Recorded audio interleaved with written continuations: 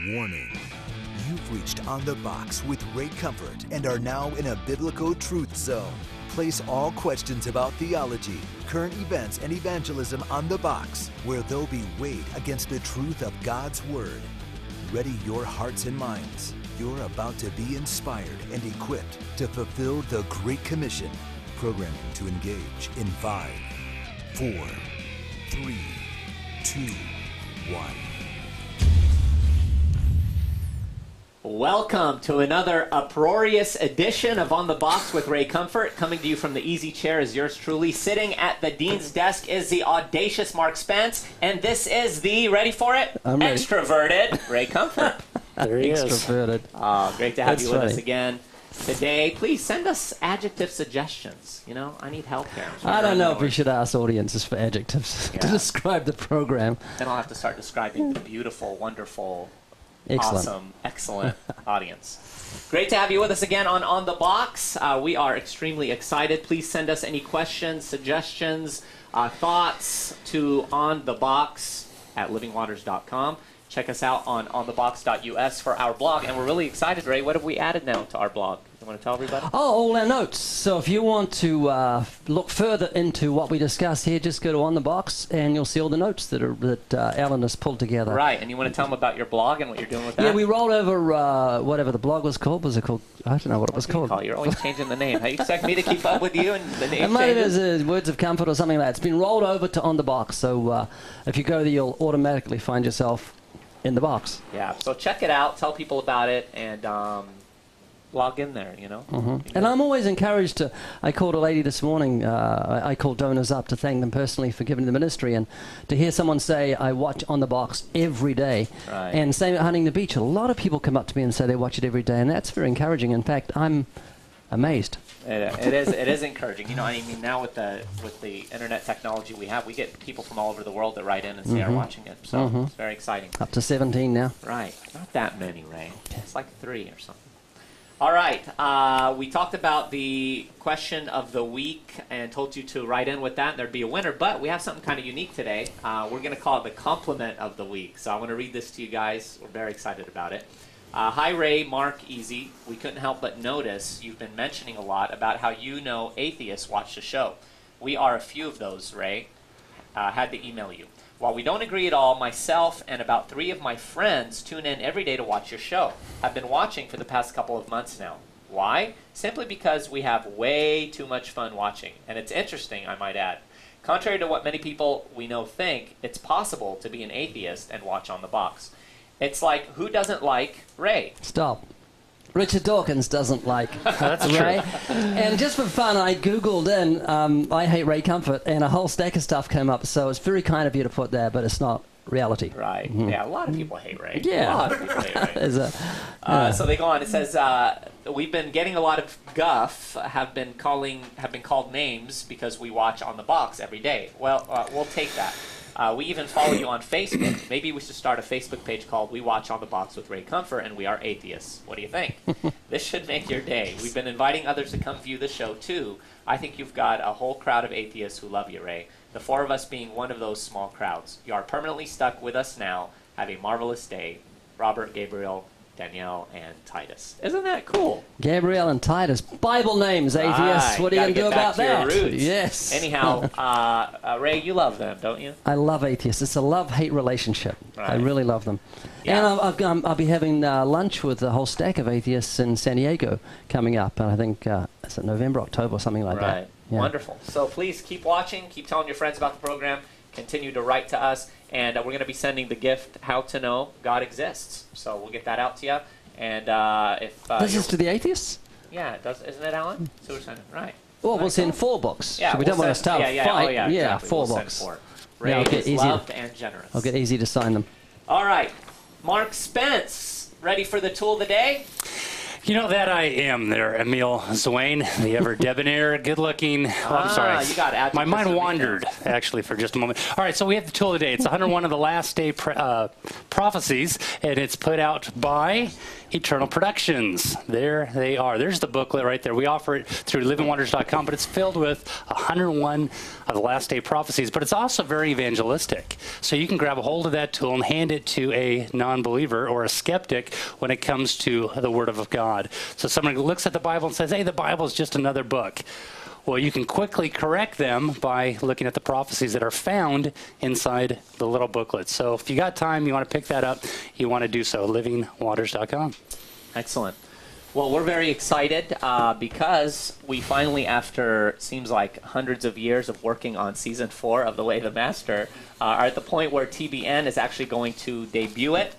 They're going to launch that on Tuesday, this Tuesday, at 7 p.m. Eastern, 4 p.m.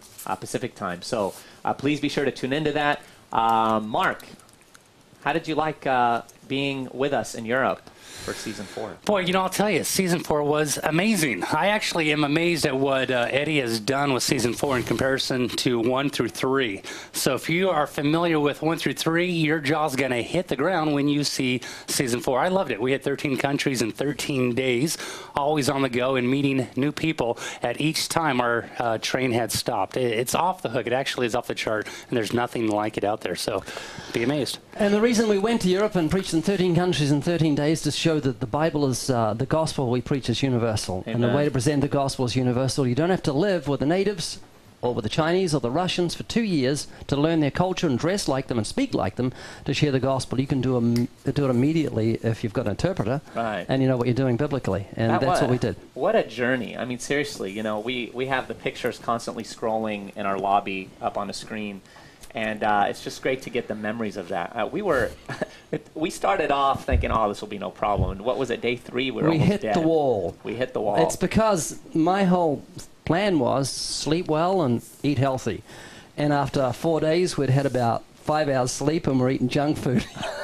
It just didn't work. Yeah, the chocolate everywhere it just didn't work, and we were exhausted. But we made it through. That was in a marathon. You hit the wall at a certain point. You just got to press through, right, and that's what happened. And we ended up with just some wonderful footage. Yeah, and most importantly, the people that were impacted along the way. I mean, the opportunities, preaching the gospel on the trains. I mean, standing in front of the Eiffel Tower, preaching the gospel, the Notre Dame Cathedral. Yeah, waiting for Hunchback in Notre Dame to come down with his lunch pack. Yeah. And Ray preached the gospel to the Hunchback. It was just wonderful. But, I mean, everywhere we went, thinking of preaching in front of the Royal Palace in Monaco. Oh, right, yes. It was just the Oktoberfest. Oh, that was probably one of the best memories. So, anyhow, make sure to check it out. And you can also get the DVDs of the season as well. So look those up on. So it's London. We start with London, and we've got that Cockney female that was very foul-mouthed. Right, Caroline, right? Yeah, got a great crowd, and who knows what's happened to her? Well, God knows. Let's keep her in prayer. Yeah, amen. Yeah, we started in London, and we ended in Romania. So, all right. Evidence Bible quote of the day. Hey, this is from Augustine. We were having a debate today. Is it Augustine? Is it Augustine? We were going back and forth. So let me read the quote, and then maybe we'll hash that out a little more. I have read Plato and Cicero sayings that are very wise and beautiful, but I never read in either of them, "Come unto me, all ye that labor and are heavy laden, and I will give thee rest." You know, that's we arguing over is how to pronounce his name, and Cicero or Cicero, Plato or Pluto. But those of you who are atheists, listen to what Augustine was saying. That he was virtually saying, never a man spoke like this man. If you read your Bibles, you'll see that the Pharisees had temple officers they told to go out and arrest Jesus, and the temple officers came back, these guards, and they said... Oops, I thought that was a word, temple officers. That's a new word for you. How do you pronounce that one? No, they came back empty-handed, and they said, why didn't you arrest him? And they said this, never a man spoke like this man. Never a man said the things that this man said. And C.S. Lewis was true. He said either Jesus was God in the flesh or he was a man who thinks he's a fried egg. Right. He said poached, but a lot of Americans don't know what a poached egg is, so I changed it to fried. But it's true. He said, I am the resurrection and the life. He that believes in me, though he dies, yet shall he live. I'm the bread of life. He that comes to me shall never hunger. I'm the way, the truth, and the life. No man comes to the Father but by me. He that has seen me has seen God. He says, I've got power to lay down my body. I've got power to raise it up. Never a man spoke like this man, so you've got to make your mind up. Was he crazy? And his words are not crazy. Amen. They're the most brilliant words ever spoken by a human being. Or was he God manifest in the flesh? And that's what you've got to figure out as an atheist. Right, absolutely. Well put. And Augustine himself was actually a pretty depraved, wicked sinner, and he came to Christ through a radical conversion. So, Mark, what do you think of Augustine's words there? Well, they're profound. I was actually wanting to throw it back over to you and have you quote that Philip Schaff quote. I don't know if you remember it. It's been a while since you've said it, but there's nobody like Jesus Christ. In fact, take it away, easy. Philip Schaff. What did he say? That great Philip historian. Schaff, the well-known historian, said, "This Jesus of Nazareth, without money and arms, conquered more millions than Alexander, Caesar, Muhammad, and Napoleon. Without science and learning, he shed more light on things human and divine than all scholars and philosophers combined. Without the eloquence of schools, he spoke such words of life as were never spoken before or since, and produced effects which lie beyond the reach of orator or poet. Without writing a single line, he set more pens in motion and furnished themes for more sermons, orations, discussions, learned volumes, works of art, and songs of praise than the whole army of great men of ancient and modern times." Wow, never man spoke like him. And if you're impressed by his memory, he's actually memorized the book of Ephesians, Philippians, and all through that. I've memorized the name Ephesians. What did you just say, Ray? I forgot. I can't remember. Yes. Yeah, so that's a powerful truth. All right, we're going to transition now and talk about Arnold Schwarzenegger. It's not pronounced.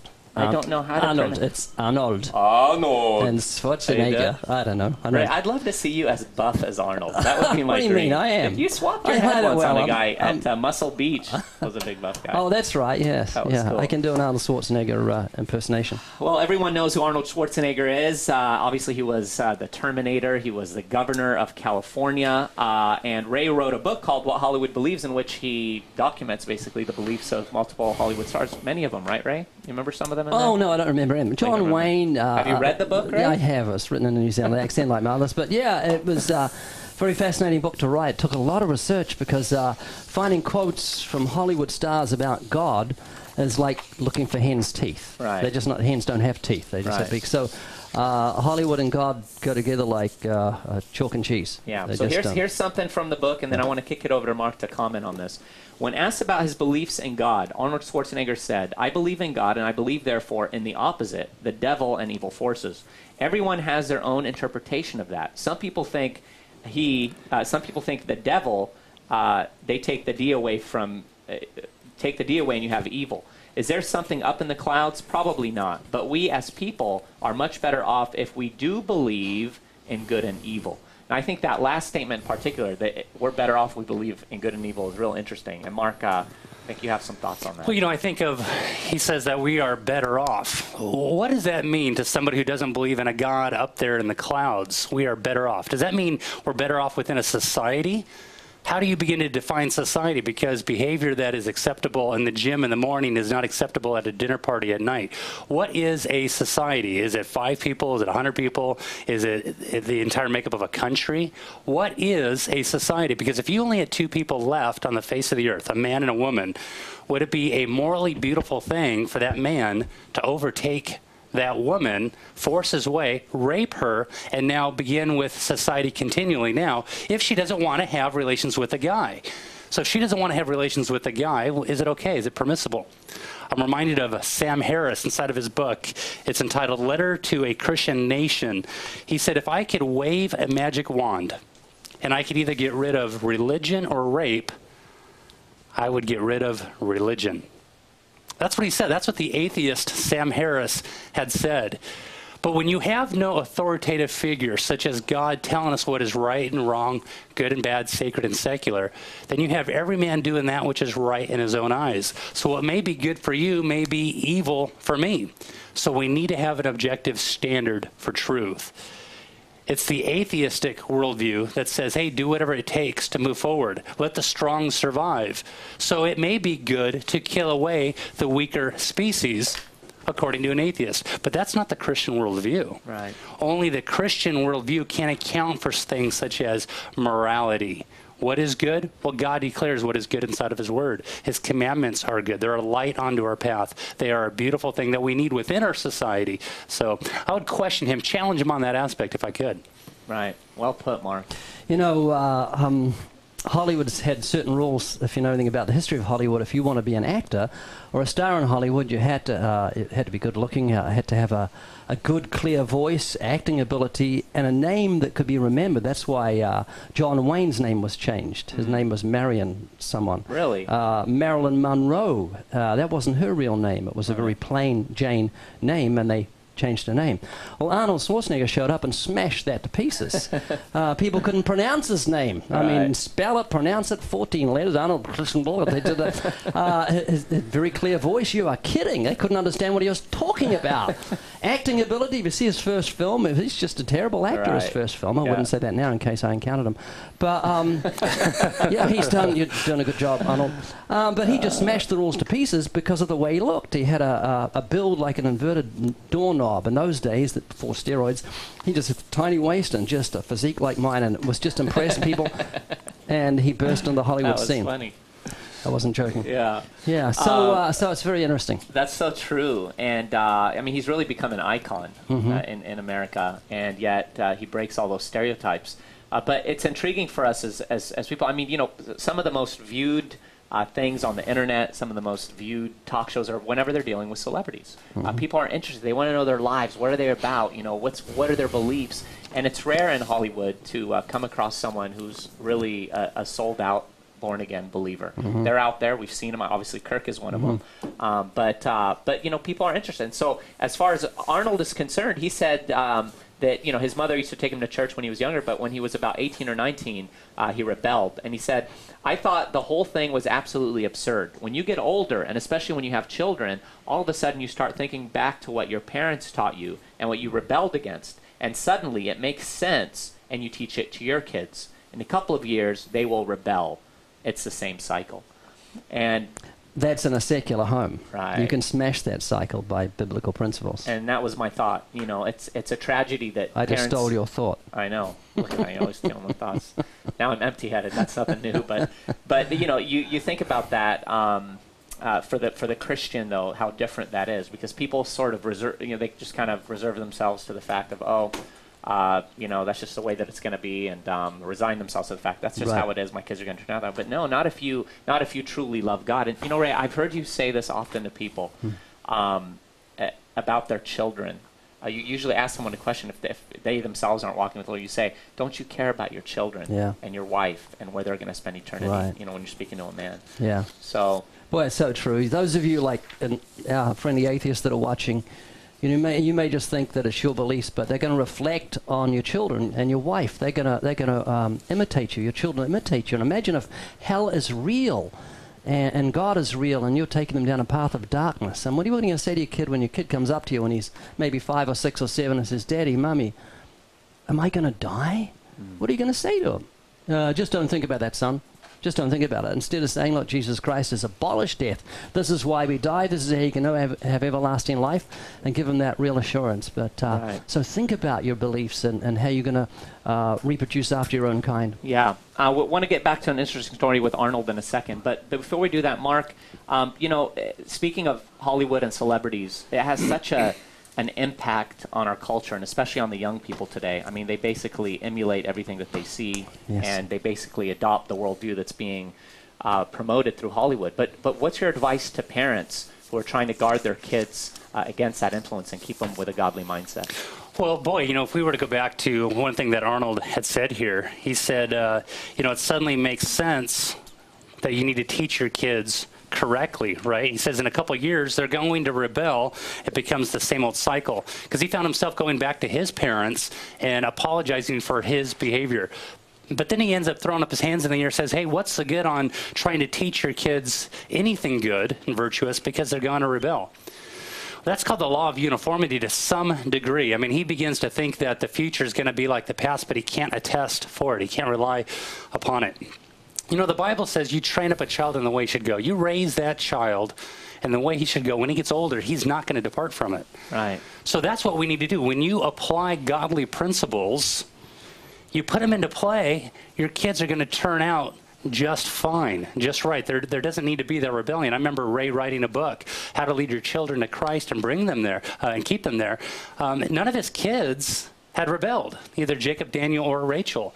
You know, all of his kids ended up walking with the Lord. And every night at 6 p.m., Ray had said that he would have family devotions. The kids knew where to meet him. You know, we just started going through a logical fallacy book with our kids. We homeschool our 5 kids. So we're going through logical fallacies, and last night we dealt with red herring, and I wanted my kids. Now my kids age and rage, rage and age. You're having my problem that I had yesterday, Mark. From kids rage, 12 years old down to 5 years old. And my 5-year-old is getting this, getting the whole idea. Hey, you're avoiding the question. Let's stay on task. So I would allow the kids to ask me a question, and I would try to avoid the question, head another direction, but they were always on top of it. They caught it. We need to teach our kids godly principles. We need to be able to stay within that realm, and there's no saying what's going to happen, what kind of warriors are going to be in the hands of God. And when they get older, I can't wait to grab a hold of each one of them as an arrow and shoot them out into a distant future that I can't see, but He can. Amen. You know, I love the analogy of the whole warehouse concept, that our children's minds are like warehouses with empty shelves, and either the world is going to beat us there and stock them with its goods, or we're going to beat the world there. And whoever first stocks their goods there is going to make it all the more difficult for the next person to unstock and restock. That's such a good point. So it's important to give our kids the truth and to hit them with the gospel. All right, Ray, you had a little run-in with Mr. Schwarzenegger. Yeah, didn't you? a little run-in. Me and Arnie, we're buddies. This is a number of years ago when I was open air preaching with a team at Santa Monica one Friday night. Just after I finished preaching, Arnold walked by with his wife, Maria Shriver. Boom, boom, boom. That's what I heard. Boom, potholes with each step. So anyway, I looked at them walk past me, and I thought to myself, wise men follow stars. Right. So I followed them. And I noticed they went into the Gap clothing store. And so I went around the back door of the Gap, or the side door, went in there, and there I was standing in the Gap for Arnold Schwarzenegger when he approached me. Well, I kind of approached him. Right. I got my tract ready, and I got starstruck. I didn't go up to him and say, hi, Arnold, I love your movies, blah, blah, blah. I just walked up to him and said, you get one? And he said, no! And I went, you know, this is the Terminator. Was it like that? I mean, was he that forceful? It was forceful. Anyway, I had a conversation with Arnold Schwarzenegger. That was it. We talked to each other. He said no to me, and I said, do you want one of these? Anyway, God was in control. Maria Shriver went down the bottom, the second floor of the basement of the Gap, and she bumped into a member of our team who was only, I think, 11, was he? Or 10? I think he was 8. Yeah, 8? Yeah, he was 8. Little Jordan. Yeah, he changed Jordan Drake. Changed it every year. Jordan Drake. He's an adult now. He's in college. And he had a brilliant memory, and each week he would go through the spiel about Jesus and who he was. Kind of like what the shaft thing.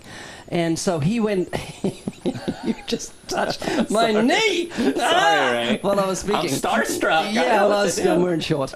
Anyway, he shared this with her, and she was very impressed, and Arnold came back, and she says, listen to this, honey, or something like that. And he sat down and listened to Jordan share that whole spiel again. Wow. And if you want to see, those of you who got the Evidence Bible, it's on page 817. We've got Jordan Drake's spiel on who Jesus was. It's very, very long, but he had memorized the whole thing. He used to get on the box and do it, and he gave it to Maria. Right. Brings the gospel out, and he gave it to Arnold. And it was a wonderful thing, and I hope he comes back. Yeah. Oh, I'll be back. I'll be back, yeah. You know, that was awesome. Little Jordan was such an inspiration. And, you know, this really ties in with what we're talking about in terms of bringing your children up in the ways of the Lord. But this wasn't something that was forced. It wasn't something that his dad told him, you got it. He wanted to do it. And he would get up on the box and do it to the audiences. But how neat is that, you know, the Lord intervened and still brought the gospel to Well, he knew Arnold that I was going to blow it. Right. Exactly.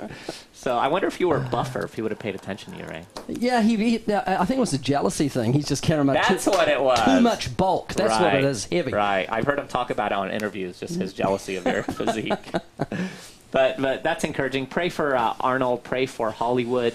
That the Lord would divinely intervene and bring the gospel. I got to say something about celebrities. I often think, why doesn't God save celebrities? And it's because he's not impressed with them at all. Oh, amen. You know, that which is highly esteemed in the sight of man is an abomination in the sight of God. Right. Often these celebrities that we esteem and these wonderful athletes are front in society because they're ambitious, they stomp on their friends to become first, and that which we esteem is an abomination in God's eyes. So he's no respecter of persons, but the whole thought with us is, if Arnold got saved and testified on television, people would listen because of who he is. But our ways aren't God's ways, and God's ways aren't our ways. Amen. So as I've said before, and recapping some of the evangelism principles I teach, the W is witness willingly to whosoever. God isn't a respecter of men, and neither should we be. So preach the gospel and watch the Lord work. And the power of celebrity, I remember we used to get about 10 people in our team show up at the prayer meeting before we go to Santa Monica. After the encounter with Arnold, we had over 30 people show up for the prayer meeting. Oh, yeah, right. That helped a bit, That's the power of celebrity. That's great. Well, we only have time for one question today. Mark, I want you to please hit this as quick as you can. What do you say if someone says, I'm too horrible a sinner, God would never forgive me? So we got about 30 seconds, Mark. Well, it's a bit of an oxymoron, isn't it? It's kind of like the biggest man in the universe coming to us and saying, hey, I'm too big to go on a diet. Hey, listen, no, diets were designed for big people, and Jesus came to seek and save that which is lost. His forgiveness is designed for the most wretched of sinners. He didn't come to reach out to those who didn't need help, but to those who didn't need help, but those who actually did need help. So Jesus Christ is the answer to man's sinful dilemma. Christianity is the only worldview that steps out on a limb and deal with that one thing that we can't deal with ourselves, and that is sin. God reaches into the dark cavern of our hearts and does the one thing for us that we cannot do ourselves, and that is get us right with God. Amen. I wish I had another 10 minutes on that. Oh, I know. I know. You can never talk enough on that. I think of the psalm that says, if you, O Lord, should mark iniquities, O Lord, who can stand? But there is forgiveness with you. And you all know my testimony and the wretch that I was, and the wretch that, Paul the Apostle was in killing Christians, but look at what the Lord did. And so you, no matter who you are, you're not beyond the reach of God's grace. But first you got to be broken and recognize the seriousness of your sin in his sight. Amen. So, it's been a wonderful program. Great having you all with us. Please remember to go to our blog at onthebox.us. Check out the notes and everything there. And remember, tomorrow we are going to talk about taking a relative out for lunch. This weekend I witnessed to them, and we're not going to talk about that. That's the challenge of the day. Go do it. God bless you. See you on Monday. That's good. For questions about On The Box with Ray Comfort, or to submit questions for future shows, please email onthebox@livingwaters.com. That's onthebox@livingwaters.com. On The Box with Ray Comfort is an outreach of Living Waters. For more resources to inspire and equip you to fulfill the Great Commission, check out livingwaters.com or call toll-free 1-800-437-1893. Now go and preach the gospel.